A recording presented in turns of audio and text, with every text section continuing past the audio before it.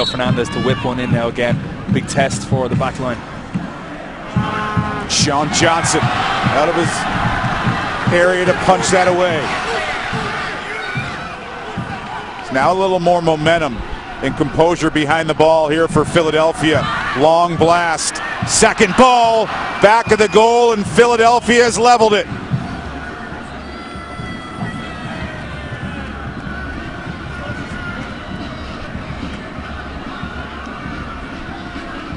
Maurice Edu, fine finish, has leveled things up, and a little bit unlucky from a Chicago Fire standpoint, but it will go down as a sloppy equalizer. Just takes a bit of a wicked deflection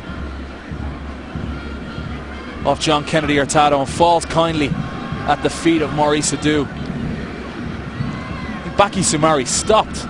You just watch that again. Baki Soumare actually stopped, and I think he thought that the play had come to a halt, which it didn't.